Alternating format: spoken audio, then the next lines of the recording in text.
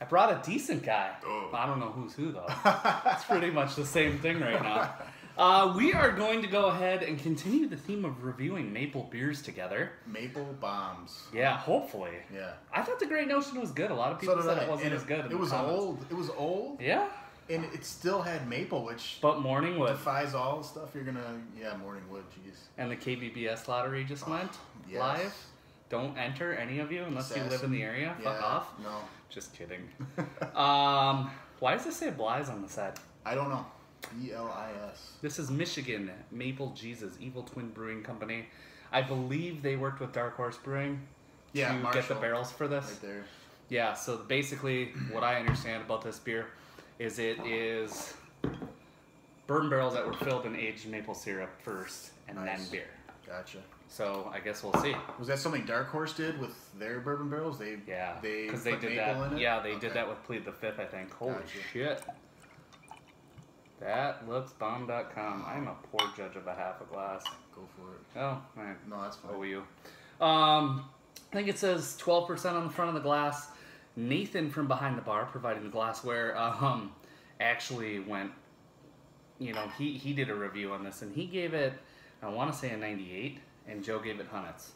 Those are the only two videos I've seen on this beer, but I wonder if BLiS is the barrel supplier, because like BLiS barley wine, maybe from Dry Dock Brewing, they use certain barrels. I don't know. I have no idea. I know nothing about it. It doesn't say much. So it's hard to get. They must have brewed it at Dark Horse in Marshall. Yep. Which is in Michigan, my hometown, or home state, I should say. Yeah. So I'm excited for a little hometown flavor here. You know, if anything, if it imparts character like CBS. CBS is Founder's big coffee Imperial Stout aged in maple bourbon barrels that held maple syrup on. So cool label, $7.99. Pretty easy to get, actually. Well, not easy to get, I mean. There were one bottle limit, and they're flying off. I don't think the South Metro. I don't think they got it, man, because no one's tweeting about it. So. Well, here we are. We got one. That's all that matters. And it is sticky. There are legs on the side of that. Look at that. Holy shit. Yeah, that is. That reminds me of a toppling beer. Yes, it does. You know, nice, like, oily residue. Coating the glass. No, really no head to speak of. Dark head once you do get it going a little bit. Yeah.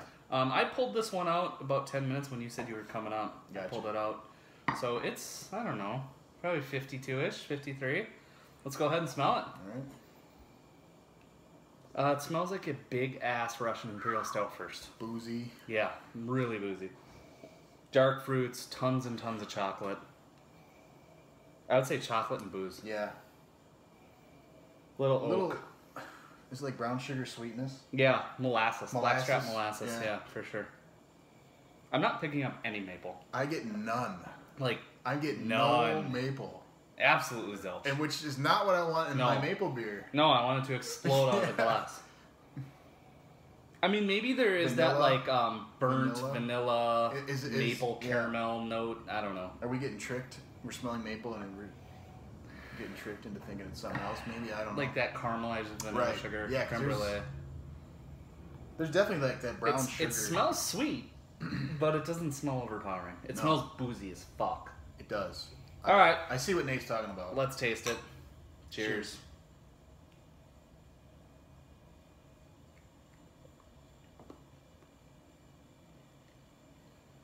That's disappointing. Yeah. That's like no maple whatever. There's no back end. Way back end. Yeah, you're right. Just that it doesn't taste like good maple syrup though. No. It kind of tastes like an Aunt Jemima's in a way. Yeah, like it does. Just a really sugary maple, artificial. Yeah. So I guess what I'm trying to say. It's sweet too, which I don't mind sweet stouts. No, I don't either. There's this like really something just lingering. What is that like 1,000-layer cake called? Baklava. You get like the caramelized top of baklava and this, got like sugary drizzle on it. I don't know. There's also the bourbon is there, which I was kind of surprised You know, I didn't know it'd be that much. It's big barrel. There's more barrel than maple, which... I would say big boozy barrel. Yeah. Not like a good barrel. Right. Not to say it's bad. No. I'm not saying that, but I like those like toasty coconut notes and the vanilla notes that the barrel imparts. This is imparting a lot more booze. It's weird. It is. In my opinion, they could have just called it... Well, my finger's too damn big. Michigan Jesus. Michigan Jesus. Yeah, that's fair. You know? Yeah. I'm disappointed. Extremely disappointed. I wonder if this needs to get, like, room temp. Remember how bad Street Morning Delight was? Yeah, but Mike didn't brew that batch of Morning Delight. I know, but that maple that makes sense, though. The maple did come out when it was sitting out in the sun. It did. It did. So you're not really wrong there.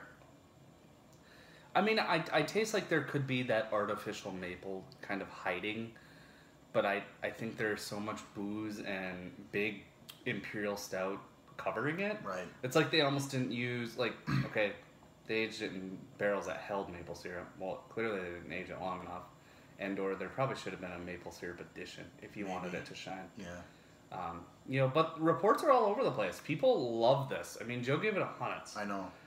For an Imperial Stout aged in bourbon barrels, as far as that goes, I mean, it's pretty good. It's good, not great, right? Yeah, I don't really see any hype behind it. No, I don't see why. Like, barrel-aged 1050 is better than this. And yeah, and I thought that was not great, but good. Yeah, I mean, good.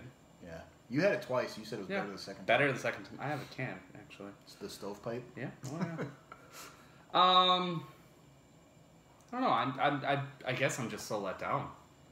Yeah, you know, to go back to the Morning Wood video, I think it was, when we talked about maple being in a beer name, and you don't get it, and how pissed off I get because I love maple. I want maple. I know, all the maple. When we had that maple night, this whole place smelled like breakfast. It smelled did. Like maple. My wife walked in and said, "Did you guys make like maple sausage or something?" I went home and I was laying in bed and my mustache smelled like maple syrup. My hand, I had spilled some of the crawler on my hand. It literally smelled like maple after a shower. I'm not even kidding. And we're going to have none of that from this. No. And that, to me, if it didn't say maple, I wouldn't be disappointed. Yeah. It says maple on it. Yeah. If anything, I'm going to call them out on it. Yeah, it's bullshit, to be honest. It's still it's hype.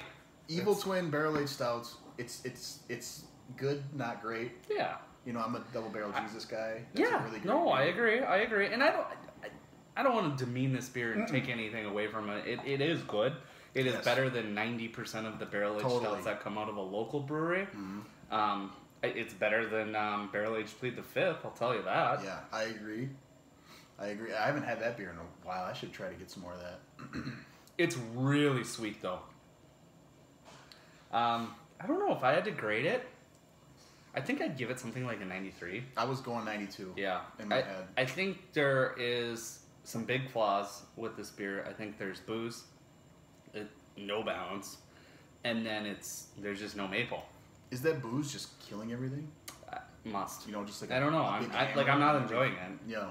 I mean, I'm gonna drink it. Oh fuck yeah, I'm gonna drink it, and I think it's definitely, like I said, better than a lot of other efforts that come out. So this is $8, so that'd be a $32 quad. That turns me off, honestly.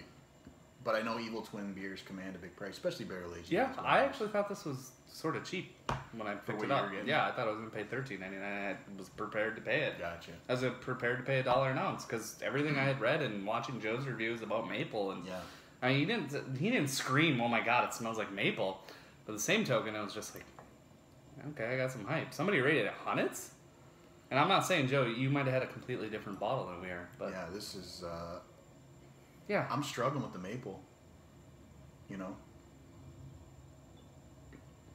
Even for a barrel-aged stout, though, it's starting to show some thinness as it warms up. It is.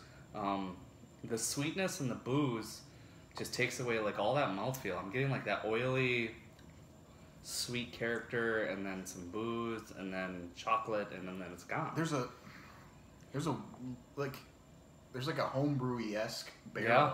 Yeah. Like they use cubes. Yeah, it kind of reminds me of like my stout. When we do cubes in a homebrew, and that sounds terrible, but no, I don't know how else to describe that note. You know, I just can't believe a beer is this hot. out the gate. It is. After sitting in a bourbon barrel filled with maple syrup. So it's like the bourbon came out, the maple went in, the maple left, the beer went in, the beer came out. So it's technically a second use barrel, and it's imparting this much heat. Right. And oak. Oak, yeah. Fucking tannic is all hell. I think I'm going to drop my score on video. I think I'm going to go an 89. I think it's a B+ level effort, and I think they cashed in on the maple hype, and I think that's bullshit. Yeah, I'm honestly hoping this is just a weird bottle. I don't know, because this bottle should not say maple. Nope. In my opinion, not at all. I barely tell you that it's there. It's kind of like my wedding beer. At first, the maple was there. Yeah, it's gone now completely. So how old is this? I don't know.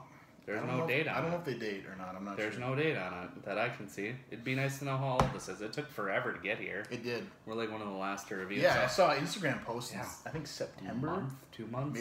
Maybe early October. So maybe it's just completely faded off. Could be. Well, either way, it's been another fun maple beer review. It's fun to try all these different beers, even though we kind of shit on it. But it is what it is. There's a lot of hype to it. Should we just settle at a 90? Yeah, I say A-. 90. Yeah. That's a lot of bad talk for an A-. That being said, I still love Evil Twin. Yeah, we got a fun beer coming up for you here in a minute. Cheers. Cheers.